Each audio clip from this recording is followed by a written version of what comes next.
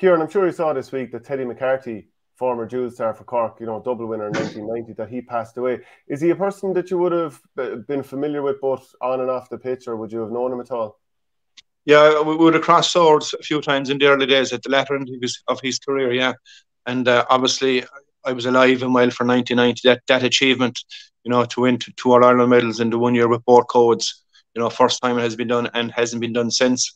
And I'd imagine it's a feat that'll never be that'll never be done again. So I'd like to send commiseration to his wife and his family, and terrible loss, a sudden death like that when happens to family, it's just unexpected. And there's a lot of people down there that are in shock. I was talking to two fellas during the week. There was a fella from Cork that phoned me, and he was in shock. He knew Teddy well. He was from Glanmire, and grief, Shane, grief is a different animal, so as I said, I was shocked myself when I heard it, because, my brother is playing over 40s with us in the football, and he's the same age as Teddy. So, I suppose the big one there is, I suppose, Shane, really, is to enjoy every moment that we're here and make the most of it, because no one knows what tomorrow's going to bring. So, yeah, it was tough, yeah. And, back then, I suppose, if you were ever going to have a chance to play football in hurling, when it was knockout, whereas if you lost in the hurling, you were gone for the year, and if you lost in the football, you were gone for the year. And I suppose he had that advantage, but I suppose, the year he won both All-Irelands, there was no knockout, so it was a huge achievement. And not only did he win two All-Irelands, but played extremely consistent in both codes the same year. So he'll be an awful lot. And everyone loves the high ball. He was unbelievable at catching a high ball with his hurling or football here. Without a doubt. And Teddy, to be fair, Teddy was just about 5'11". It wasn't that he was a tall man, but he was kind of, he was naturally built like a block, and he had this kind of gazelle kind of a jump last minute. And I suppose the reason he looked actually that he was getting up extremely high, he was exceptional at time in his jump.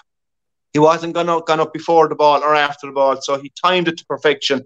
And 9 times out of 10, when he went up, whether it was for a sliotar or a football, he came down with the ball. Yeah, he would have terrorised us, Ryan, when we were young Tip supporters growing up, late 80s, early 90s. But geez, he was a great player to watch.